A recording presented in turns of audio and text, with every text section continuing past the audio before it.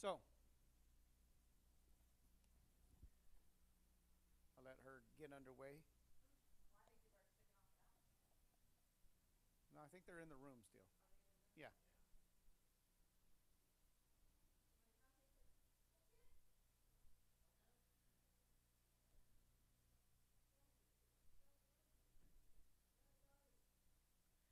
Well, before you go too far, let's take care of one thing. Okay? I need you here with me.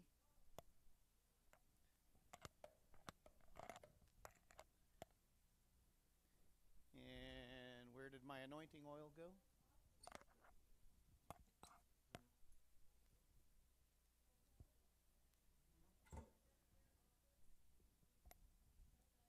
Is it on the floor? Did it fall?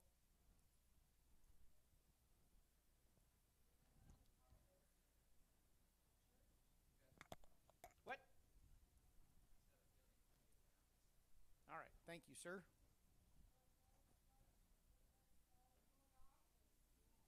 Can I have all the dads? I need all the dads up front. Come here, dads. Even stepped in, dads. That would be you, did. Yep. And Terry.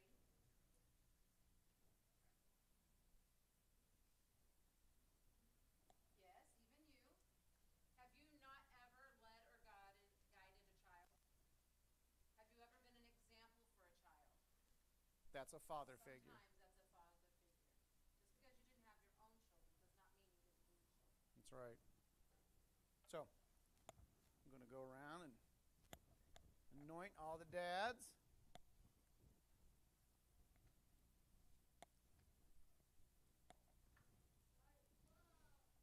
All right, gentlemen. The rest of the family, please come and lay hands on them. Jerry, come on. Let's go, Dad.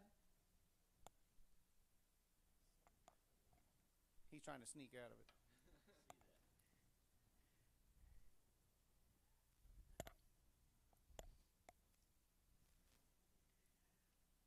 Right on. Might as well just go ahead and circle around. All right, circle the wagons here. Well, you want to stay there? All right, so nope, then let's bend it over to her. We're not leaving her out. So go that way. Here, go around. There we go. We'll go around this way. All right. Well, Father God, we just come to you right now, and Father, we want to do the one thing that we need to do the most, Father God, and that's pray over these mighty men. Yes. Father God, you have anointed men. These are men of renown, Father God. You said the men are the head of the household, Father God, even though we do what our wives tell us to do. But, Father God, we are the head of our households, Lord. We are the example that you have put in place, Father God. We are who you desire us to be. And, Father God, we want to be godly examples. We want to be the manly examples, Father God. And it's okay for men to cry. It's okay for men to show emotion. It's okay for men to be passionate. And, Father God, we want to be those men. We want to be like Jesus. We want to be loving and caring, but, Father God, we still need to be strong and bold. And, Lord, that's what you have put men in place to do. Father God, let us lead our households as the strong warriors, as the heads, Lord, that you have put us in place to do. Let us raise up this next generation, Father God, in the way that you desire them to go. And you have put men in place to do this. Father, we thank you, Lord, for the glorious and magnificent men of their households, Lord. And we thank you, Father God, for the men in this family. We ask right now in Jesus' name that they would be blessed exceedingly abundantly above in all areas, in all aspects, all thoughts and all actions. Bless their hearts, their minds, their bodies, their souls, and their spirits, Father. May they be strengthened and emboldened by your word. We thank you, Lord. In Jesus' name we all say, amen. All right. And just so all the men know, back on the back table, there's hats. So feel free to take a hat. There's 3 different kinds. All right, you can go now. That's right. Don't be hasty about when the Lord comes, he said. All right. All right, I'm going to pray, and then I'm going to show you a funny video, okay? Just because I love the video. All right, you want to come up here and pray with me? No? Well, you were coming up here for something. Yeah? All right. You want to hold my hand while we do it? Okay. You want to hold my Bible while we do it? You got to hold it up there. Can you hold my Bible up like that? Yeah. You want to hold it up in the air like that? All right. You got to hold it up there. You hanging on to it? All right. Let's raise God's word up for victory. Father God, we thank you, Lord, for all you've done and all you will do. We thank you for the victory that we have over the enemy, over the situations, over the circumstances in our life, Father God. We pray right now that you would bless your word exceedingly abundantly above, not just in our lives, but in the lives of those who hear us, those who watch us, and Father God, those who are amongst us. Father, we give you glory and praise right now. It's in Jesus' mighty name we all say, Amen. All right, Terry, would you show that video? I love this guy. He's hilarious.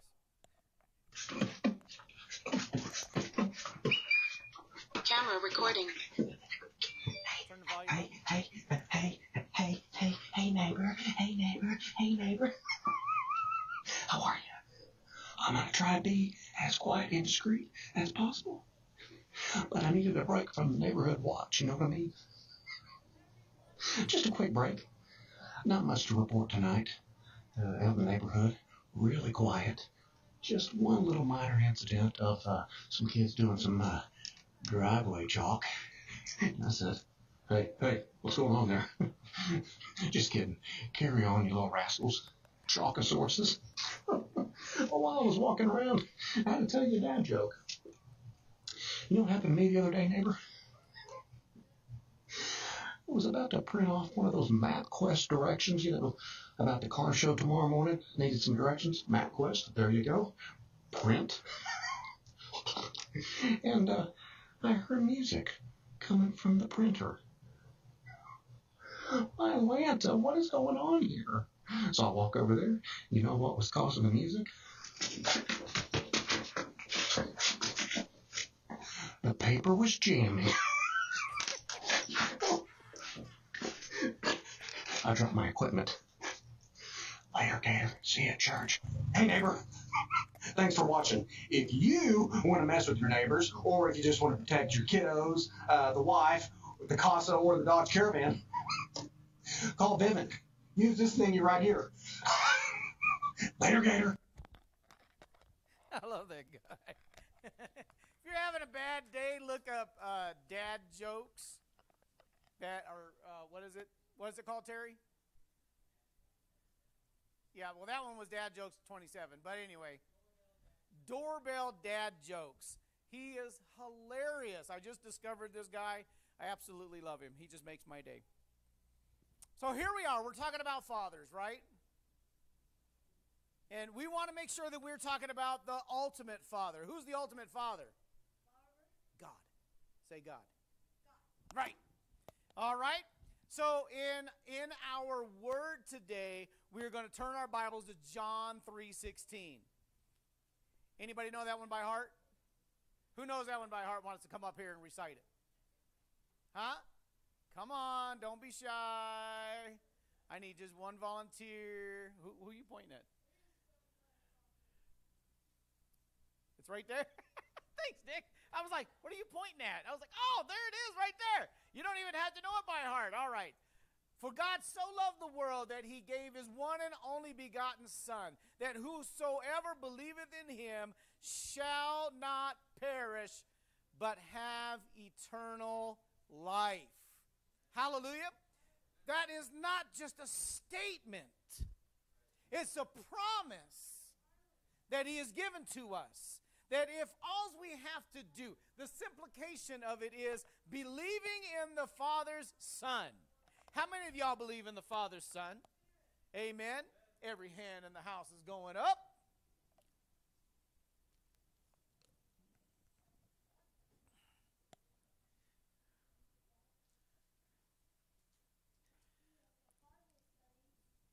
So today's message title is Fathers Are Important.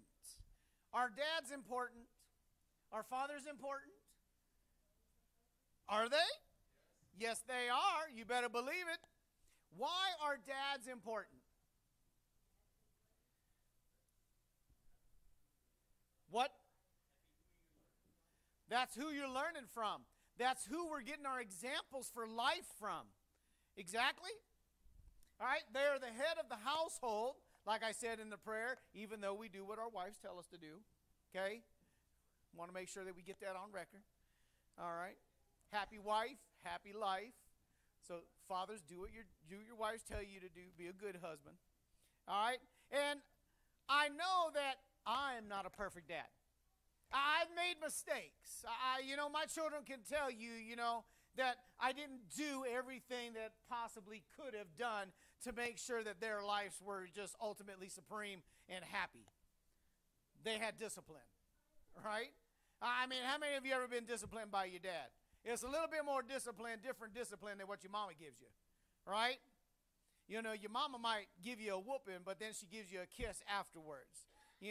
Dads, they just leave you in a pile of heap on the floor. Amen? And I know that, you look at me, and as the pastor, you're like, wow, he was not a perfect dad. That's hard to believe. Well, I'm just here to tell you, I'm not perfect. Not even going to try to be. But what's reassuring is that neither are any of y'all. Hallelujah. I know that I'm not in this boat all by myself. Amen? Right? There is no perfect father except for God Almighty. Right? Now, and I don't say that you're not perfect to slam you in any way or to make you feel bad or to bring disgrace upon you. It's just a fact. None of us are perfect. We all make tons of mistakes. But it's a goal for many of us to live our lives the best that we possibly can, even though there may not be perfection in what we're doing, but we're living our lives to the best of our abilities. Some of us look to secular experts to help us become better fathers. We look to those areas where they are professionals, They have it all together because they have a degree up on the wall. I'm sure that they make no mistakes at all. Nah. Some of us look to those so-called Christian experts to help us. Those so-called Christian experts. You know what I'm talking about, those people who think they know more, that, they season everything they do with the Word of God, but do they really live by what they're telling you? Not always. Not always. This is where discernment of spirit comes into play, and we have to make sure that we are being discerning in what we hear and what we take from what we're gathering. Amen? I mean, that's not just for that fact. That's for all of Christianity, right?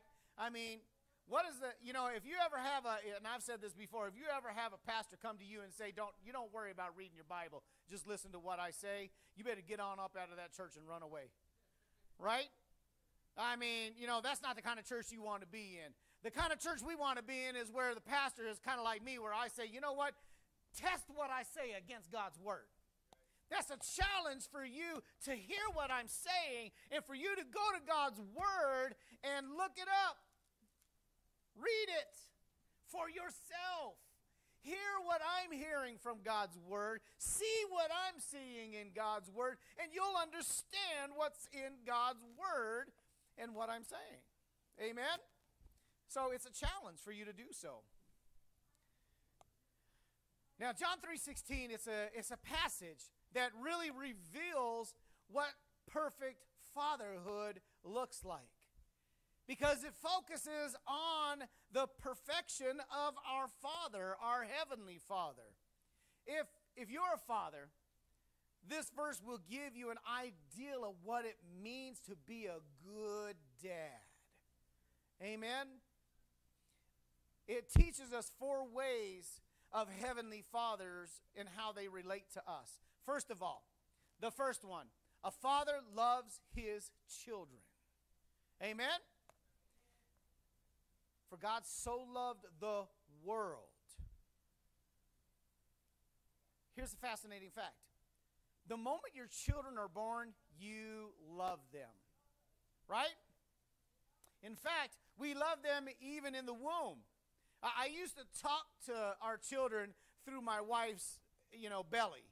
Like the umbilical cord was, hello, how are you doing in there? They probably heard it like, those old McDonald's commercials, right? Would you like a hot apple pie with that?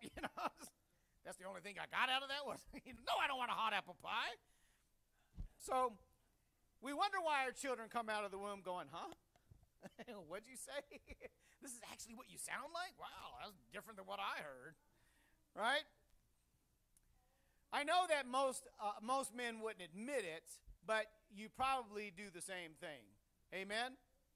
It's a little weird, for men to have to, I talked to my wife's belly. Sometimes her belly talked back to me. Whoa, what did you eat? Right? Or she's hungry, yeah. Yeah, we make fun of Johnetta, but sometimes we know when she's hungry. The point is this. They haven't done anything. Children haven't done anything to earn your love at that point, have they? But you love them anyway. Do they necessarily have to do anything to earn your love? No. See, as a dad, we should just give it unconditionally, right? There's no written script about loving your children or saying, you know what, hey, you're about to come out of your mom and I expect a field goal. You better hit a home run. That's an impossibility. They literally can't do anything other than eat, poop, and sleep and keep you up all night. Right? So why? Why do we love them? Why do we love them unconditionally? Because they're yours. That's your creation. You made that. You better love it. Amen? Right? Because ain't nobody ever going to love it like you love it. And you'll continue to love them no matter what.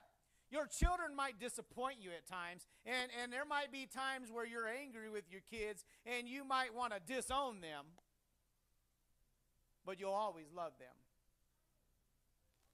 I don't think I've ever met a father who said, I don't love my children. Even mean fathers love their children. Right? They just maybe were never taught the way to love, the way that we love. Amen? Here's the problem. We don't always express it, though, do we? See, men, we have this traditional click inside of us. It's like, well, I told you I loved you once. That should cover, a multitude of days, weeks, months, years, right? You ever ran into those old men that said, I told my wife I loved her once. She knows I love her. Really? And then you ask the wife, and she's like, I'm kind of guessing. I don't know. Doesn't sound very confident, right? So we have to tell them constantly that we love them. It's a reassuring thing. As dads, our children bide for our what? Time. Right? You'll hear John Derek say it on the radio all the time. How does a child spell love? Time. They want time with you. They want to know that you love them. And the best way to show love to a child is to spend time with that child. Let them get to know who you are so you will know who they are.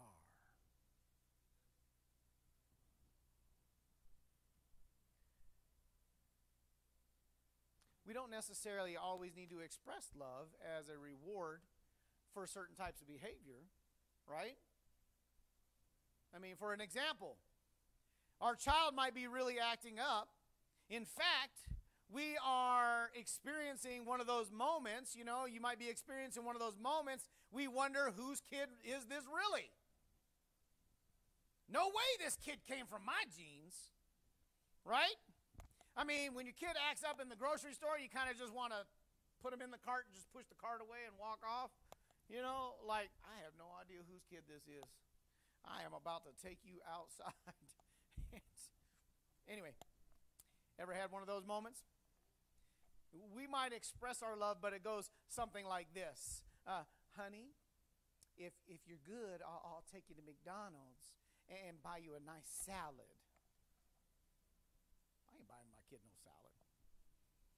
So our children grow up with the idea that our love for them is conditional, right?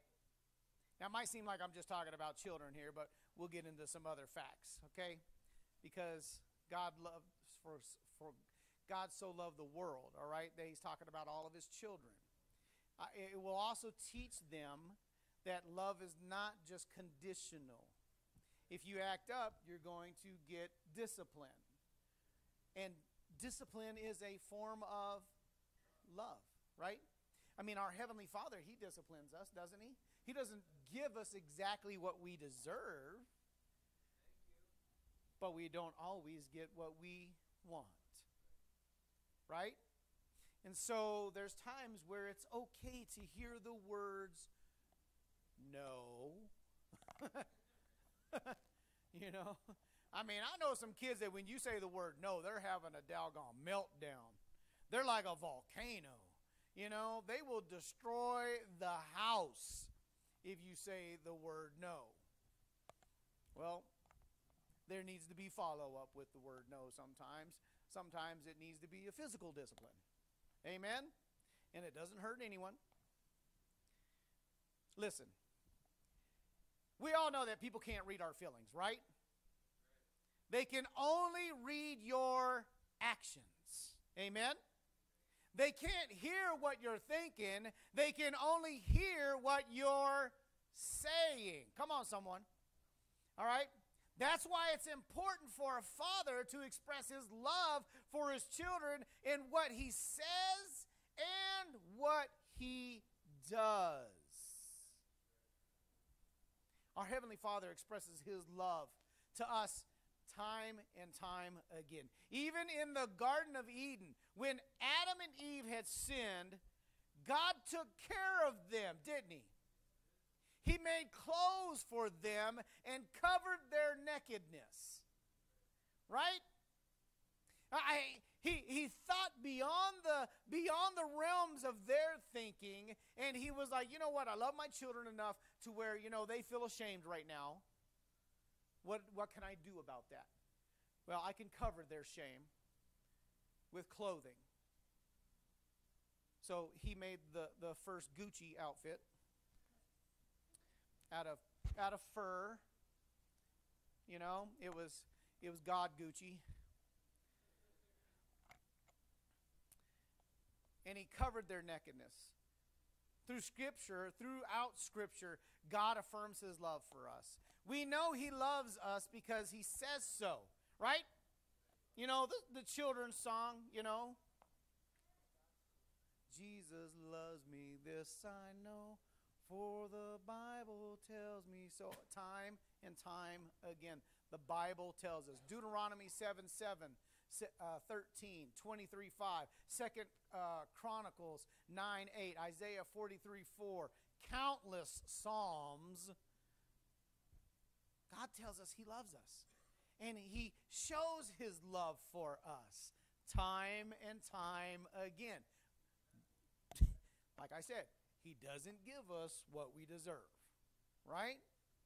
I mean, he's given to people what they deserved. Right? I mean, he opened up, he divided the people one time, like the haves and the have-nots. And he said, those who have not of me will not receive of me. He opened up a chasm in the earth and it swallowed them up. Wouldn't want to be in the have-not portion of the grocery store. Amen? His ultimate act of love was sending his son Jesus into the world to die for our sins. Maybe your father didn't know how to express his love for you. You know, for the longest time, I didn't know if my dad loved me. Because, you know, he was funny and he did things with us, but I didn't necessarily always hear the word, I love you. It wasn't always expressed verbally, and it wasn't always expressed physically. Somehow, I know that my dad loves me. I hear it a lot now. You know, I thank God that I have that time that I'm able to spend with my dad. You know, and I hear my dad, I hear the genuineness in my dad's voice when he says, I love you, son. Right? I didn't necessarily do anything to make my dad proud. I didn't have to do that. I just showed grace and forgiveness and mercy to my dad, and God took care of the rest. Hallelujah.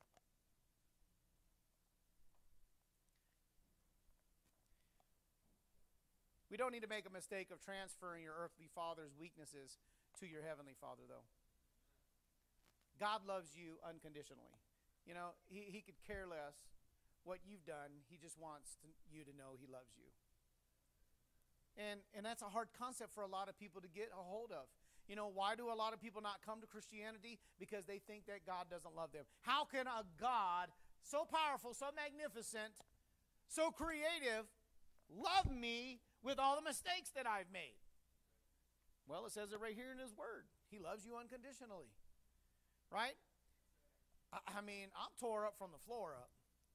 And God still loves me. I know he loves me. Right? I've seen the things that he's done in my life. I know the things, and I've expressed these things to other people. You know, you could have that too. All you got to do is let go, let God. I mean, he said so. And he backs it up with his words and his actions. Regardless of your relationship you have with your earthly father, you can have a personal heart-to-heart relationship with your heavenly Father. He loves unconditionally.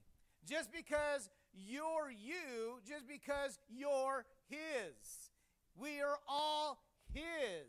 He doesn't just love us because he has to. He loves us because he wants to. Amen? That's what a father does. Right? Looks past the nuances and the weirdness. Trust me, some kids are weird. Anyway, you got to look past all that, and you look at the heart of the child, and you say, you know what? I love you for who you are. As weird as you are, as nerdy as you are, right? I love you for who you are. He loves his children. Dads, don't forget to show your children how much you love them. And don't forget to say those words, I love you. Secondly, a father gives to his children. Jesus said, God so loved the world that he gave. Right? Well, what did God give us? Well, he gave us his son. Well, you know, maybe I wanted a Ferrari. Well, let me tell you what. I'd much rather have Jesus than the Ferrari. Amen? You know? I mean, I would rather have this eternal gift than this temporal gift. Right? I mean, these things are going to rust away. They're going to break away. They're going to go away. Where Jesus, I have the gift of Jesus. I have this eternal, everlasting gift that I could call upon any time of the day of my life. And so can you. He sent Jesus into the world to die for our sin. That's the second part of the gift, right? I mean, we look at some gifts and we're like, wow, this thing can only do one thing. We're looking at Jesus over here, and Jesus does a multitude of things. He forgives us of our sins. He heals us of our hurts, our habits, our hang-ups. He takes us out and in. He provides. He opens our eyes and our hearts to receive. There's no other gift on the world that can do such a thing. Nothing. can do as Jesus has done. That's God's ultimate gift to us, right? You know, you heard the gift that keeps on giving. Well, that's Jesus. Jesus is the gift that keeps on giving. Jesus is the gift that does the ultimate thing, you know? He's like that favorite kitchen utensil, the all-in-one, 101 uses for whatever it is. All right?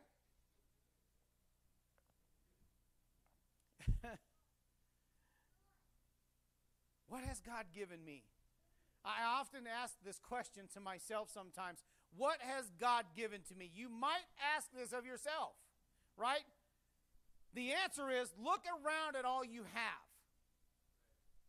You get to a point in your life where you're like, what have you done for me lately? Well, let me tell you, as my friend Dan would say, let me tell you something about you that you don't know. Look around you. You ever get to that part in your life where you're thinking, God, what have you done for me lately? You better stop in your tracks and take a good look around. Everything you have belongs to God. We have it because he allows us to have it. Amen? I have the people in my life that are in my life. Why? Because God has placed them in my life. I have the things in my life. Why? Because God has allowed me to possess those things. They're his possessions. I'm just the manager of them. Amen? He gives us sunshine and rain. We look past some of the smallest things that we have. I'm thankful for the rain that we have been getting, right? It's annoying that you don't get to get out and cut your grass as often as you want to, right? I mean, you know, I love the rain. I love rain. I would much rather have rain than snow, but I know we got to have it one way or the other. We live in the Dakotas. Amen? How about your talents? How about your intellect? You know, we can make a list of all the things that we need to remember that God has given to us. Our gifts, our talents, our intellect, the sun, the rain, the warm weather, the cold weather, the beautiful flowers, the trees. Those things that decorate our landscapes. He gives us the birds to sing to us. He gives us animals and insects to clean up after us. Thank God for raccoons. Flies, I'm not too sure about. He put a hole in the atmosphere to give all the toxins we dump into the air a place to go so we don't suffocate ourselves. How about that? God gives to us every day of our lives. He meets our needs. He answers our prayers. He tackles our problems. Man, I think we forget sometimes, thank you, God, for taking care of that situation. Thank you, God, for removing that person out of my life, right? Because if you didn't take them out, I was going to. And I'd much rather have you move them than me. Amen? Because it wouldn't be a pretty scene. Thank you, God. Sometimes we're the ones that need to be taken out, right?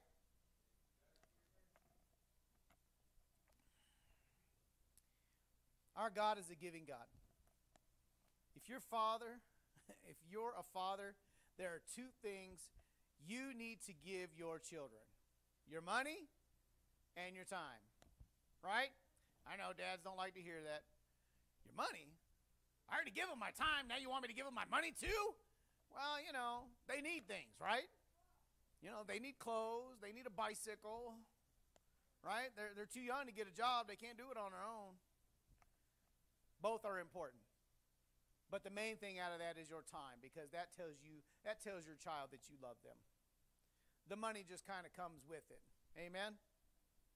An abundance of one doesn't negate the need for the other.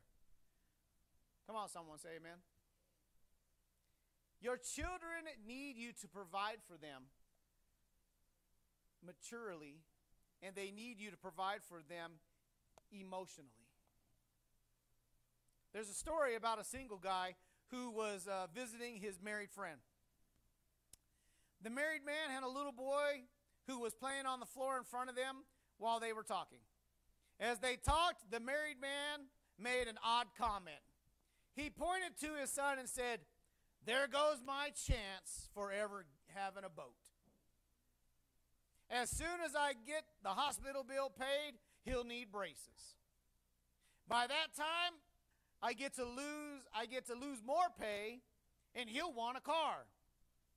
When that's paid off, it'll be time to pay for college. By then, I'll be too old to want a boat." What was he saying? Being a father requires sacrifice on our part. Sometimes we don't get the things we want or desire. Why? Because we need to take care of the things around us. Amen? It's important. Not saying that those things won't come later, right? I mean, I had to wait a long time to get some of the things in my life that I wanted. Amen? There are some things in life we have to do without because we have a greater obligation to provide for our children. As a father, there are sacrifices you'll have to make. In fact, you've probably made lots of sacrifices already as a dad. They're part of the job description and part of the joy of being a father. Your children may never fully understand how much you sacrificed for them. Personally, I think that's the way it should be. They shouldn't know. They shouldn't keep track of what you've done for them. Right? The last thing your child needs to hear is, "If it weren't for you, I'd have a boat." That'd be kind of sad, right? A father gives to his children. He gives time and he gives money. Both are essential, and we have to be diligent to maintain a delicate balance between the two. It would be easier to just be a provider and let the wife take care of raising the children. I know a lot of households like that. But children need their father to be more than a provider. They need him to be emotionally available too. Spending time with your father isn't an option. Here's something to keep in mind. Your heavenly Father is always available. You can tell him anytime, day or night, of your situations and your problems. You can talk to him about your troubles, your fears, your dreams, and he will listen. He is always available. A father gives. He is there for his children. Thirdly, a father has expectations for his children. How many of you know that your father has an expectation for you? Right? They might not necessarily say it. They might not necessarily be around. But your father still has an expectation. They want you to grow up to be the mighty man that God desires you to be. They want you to be successful. You know, I wanted my children to be better than me. I wanted them to grow up and to do more than I was able to do. I wanted to be able to give to them more than what I had. Amen? John 3:16 is God's plan of salvation for the children. It shows us what he does for us. He gave his son so that we can be saved. And it shows us what he expects from us. We have a role to play in our salvation. Right? What do you think the role is in your part of salvation? One word: acceptance. If we aren't willing to accept what Jesus did for us, if we're not willing to accept what God has for us, then the part of our salvation is null and void. It's purposeless, right? God expects us to believe in him. He doesn't expect more than we can give, but he does expect us to do what we can. Now, I'll say that again. He doesn't expect more than we can give, But he does expect us to do what we can. We don't have the capacity to be perfect, nor do I want to be. Right? You know the old saying, I don't really want a whole lot of people knowing what I know because then they expect too much of me. Right? If you were perfect, can you imagine the expectation that would be placed upon your life? That would be a burden that's way too heavy for any one of us to carry. Right? We don't have the capacity to pay the price for our own sins. See, if I was perfect, I would think that I am the one who caused my salvation. I am the one who has done these things for myself. And we can't think that. That's a wrong mentality to have, right? And I know some people out there who think that they are above God, in their life. I did this, I did this, I did this. That's all they talk about is, look what I did for me. I'm the one that did this. And in all reality, it's like, you know what? They need to back that trailer up a little bit and dump some of the load and say, you know what? I'm emptying myself because I want God to fill me. Right? I want the perfection to be placed upon the Father, not upon my shoulders, because I can't weather the burden. Amen? But we do have a capacity to believe. This is what God expects from us. God the Father has certain expectations for his children, certain requirements that must be met. He isn't unreasonable about it. He does give us a timeline, but you know what? We can always get an extension. Right? Father God, I just need a little bit more time. I need to get myself straight, I need your help. Right? He isn't unreasonable about it. He doesn't demand more than his children can give. But he does require a certain level of responsibility from his own children. John Grisham's book, The Testament, begins with a story about a man who succeeded in business beyond what most people could imagine, assuming a fortune of $11 billion. Along the way, he married 3 times and fathered 7 children. He provided for all of them financially, but he was emotionally absent as a father. He never expected much of them. He gave each child a no-strings-attached gift of $5 million on their 21st birthday, and each child squandered the money. Wow. Eventually, each child wound up deep in debt, resentful of their father, eagerly waiting for him to die so they could collect their share of his will. Sad. Though this man was a success in the eyes of the world, he was a failure as a father, and his children paid the price. This story is fiction, but reflects the truth. It's similar to the Old Testament story of Eli. Eli was a man of God, a priest who served in the temple. Though Eli, he was faithful as a priest, he was a failure as a father. The sons of Eli had no respect for the law of God. They defiled sacrifices. They extorted from those who brought offerings to God. And they slept with the women who served in the temple.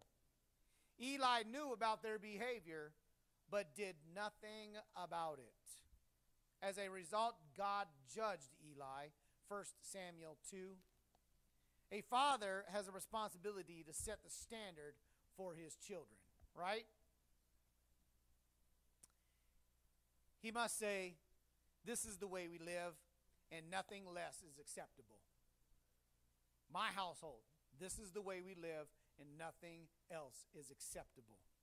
And of course, it is the father's responsibility to lead by example. If I'm not an example worth following, I don't expect my children to do what I'm not teaching them to do. If they're not willing to learn from what I have already been through, then how am I to teach them to be better than me? I need to lead by example. A father's attitude must be, do as I do, not merely do as I say. How many of you ever heard that when you was a kid, right? Do as I say, not do what I did. But what you did looked funner than what you're asking me to do, right? Joshua set the example for all fathers when he said, as for me and my house, we will serve the Lord. Joshua 14:15. A father expects his children to act like they belong to him. He doesn't demand more than they can give, and he doesn't base his love on his child's behavior, but he does expect the child to do their part. Let me read this from John 3:16 through 18. For God so loved the world that he gave his one and only Son, that whoever believes in him shall not perish but have eternal life.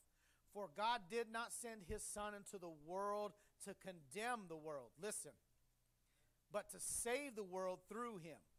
Whoever believes in him is not condemned. But whoever does not believe stands condemned already. Because they have not believed in the name of God's one and only Son. Just like our Heavenly Father expects that we do our part, we must believe in his Son. Overall, that is the one thing that is key to the whole verse, believing in his Son. Amen? Finally, a father prepares his child for the future. Jesus said that whoever believes in him should not perish but have everlasting life. Everlasting life, right? That rental car, that first rental car that we were going to get, did not have everlasting life. Even the gas-powered car didn't have everlasting life, right? I still had to stop at a station and put something in it. Amen? You know, sometimes we're kind of like that vehicle. Sometimes we've got to stop at the station, right? We got to stop at the station and get filled up, right? We got to put something in. If we don't have anything in, we ain't going to continue going. We're going to be running on empty. And I don't like running on empty. Anybody else like running on empty? It ain't a good feeling, right? Sometimes my load is too heavy to push. I would much rather have the go power to drive it than to be behind it, pushing it. Trust me, right? I mean, that's a weight I don't want to burden myself with. What is going on there? God has created a great future for you and me. He is offering us what? He is offering us eternal life. He doesn't want us to spend eternity without him. He wants us to live in his presence forever, and he provided a way to make that happen. He did this by sending who? Jesus, his Son, into the world to die on a cross for our sins. When we put our faith in Jesus, our sins are forgiven, and God gives us eternal life. Come on now, right? It's a give or take. You got to be willing to give something to take something, right? And Jesus is like, just give it to me, and I'll give to you. You got to be willing to let it go so you can receive. If you're not willing to lay it down, then I'm not willing to forgive it. I'm not willing to push it off into the sea of forgetfulness. We got to be willing to give so we can take. Give and take. Give and take. That's what this is all about, right? If I want to be forgiven of my sins, I've got to lay my sins down. And I got to be willing to take up Jesus and say, Jesus, I want you in my heart. I need you in my life. I need you in my mind, because my mind is not clear, right? And if my mind is not clear, my heart is not clear. If my heart is not clear, my life is not clear. And I want to make sure that I'm living this life with Jesus for Jesus so I can spend eternity with Jesus. Amen? It's about God reaching out to us through his Son. God had a vision for your future. It's a future spent in heaven with him forever. And he provided that way for us to get there. The same way earthly fathers need to do what they can do to direct the future of their children in a way that will be most beneficial to them. I say this rather cautiously because we all know examples of fathers who go overboard in this area. You're going to be a plumber, and that's all there is to it. Right? How many of you ever had children or friends in your life, or maybe yourself, where this is how it's going to be, this is all you need to know, and your life is going to be centered on what I'm doing, not on what you want to do? Right? I can't tell you countless NFL players whose fathers have said that to them. You're going to go to the NFL, and that's all there is to it. Don't think about anything else. But maybe I want to be a baseball star. No! You're not going to play baseball. You're going to play football. Because that's what I want you to play. What's happening here? We've all seen fathers that do this. And they want to realize their dreams vicariously through their children. And it's damaging, isn't it?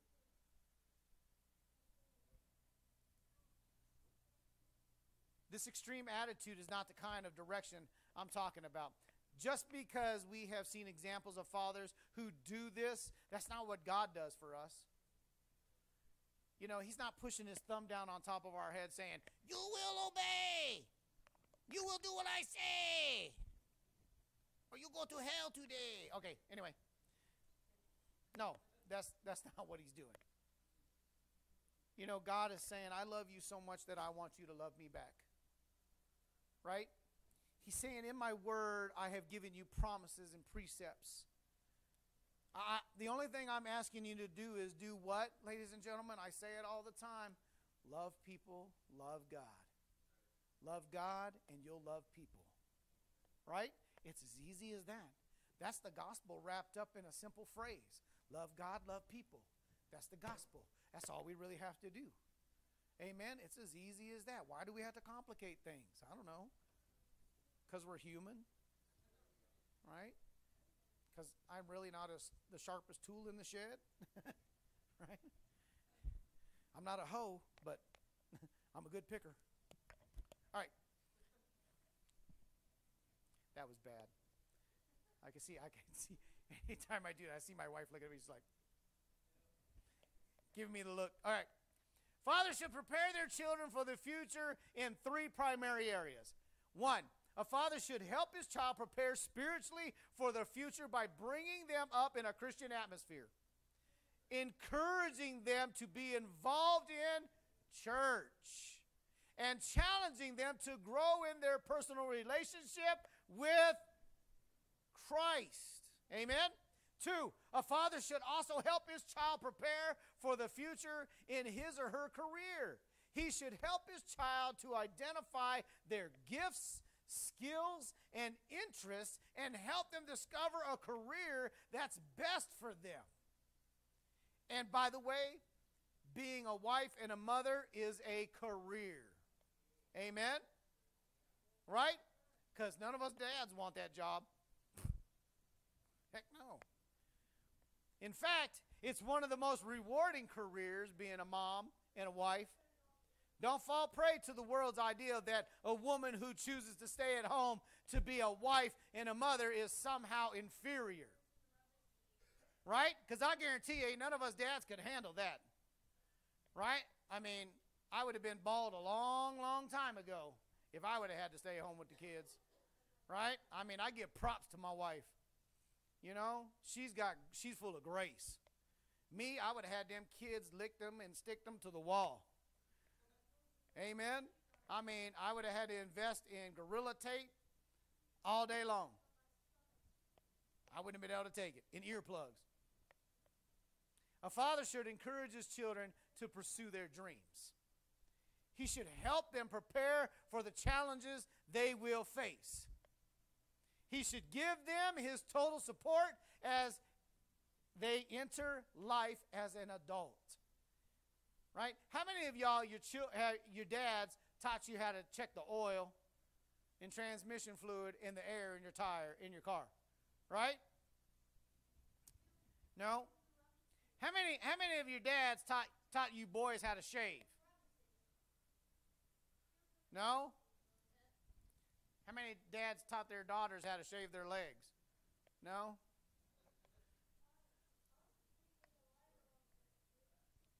We should support our children in every aspect of their life, teaching them the things that, you know what, maybe we weren't taught, but we know now. Right on? You know, don't just let them go through life not knowing or guessing. You know what? Send them out the door with knowledge, because knowledge is power. Amen? 3, a father should also help his children prepare for developing relationships. A father should teach his children the kind of a person to choose as friends, the kind of a person to look for as a light mate. Without specific direction, they won't know the kind of person they should marry. I heard this story one time about a foster parent who the kid came up and said, "Dad," he said, I think this girl likes me. What should I do?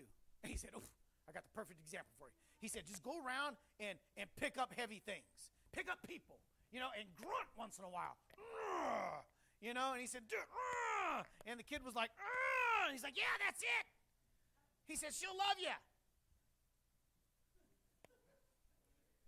He was just being an example, you know. I mean, not necessarily did he want his kid to go out and do those things, but he's just giving him an example, a funny example of, you know what, this is how we think girls really like us, because we can pick up heavy things. Amen? Or we can reach things on the top shelf, right? Who doesn't love a tall guy? I mean, you know, short women, they love tall guys. Why? Because they can reach the farthest up item and they don't have to get a stool to do it. Praise God. Our Heavenly Father has prepared a future for us in heaven. Earthly fathers must help their children prepare for the future here on earth for their eternity in heaven. Here's my conclusion. God gives us a blueprint for fatherhood because He is the perfect Father. He loves us, He gives to us, He expects us to follow Him, and He prepares a future for us. These are things we can do for our children, not as a tyrant, right? You don't have to be this overruling dictator in your child's life, but as a gentle, loving, caring father. If your father is gone, if you didn't have the relationship with your father that you would have liked to have had or wanted, you can take comfort in the fact that know that God is your father, and He is exactly the kind of father you want. He loves you, and He will help you experience fulfillment in this life and for all eternity if you will put your faith in Him. Amen? Happy Father's Day, God. We're your children, and we know you love us. We're gathered here because why? Because we want to celebrate what God has done for us in our lives. We are men of God. We are children of God. We are a family of God. And that's how we always want to be known. Amen? Let's pray. Father, we come to you now in your glorious and magnanimous name. You can reach down and you can change the direction in the mindset. But Lord, you're a gentleman and you decided that you wanted to just let us go our own way. And you've given us example after example along the way. Lord, help us to follow those examples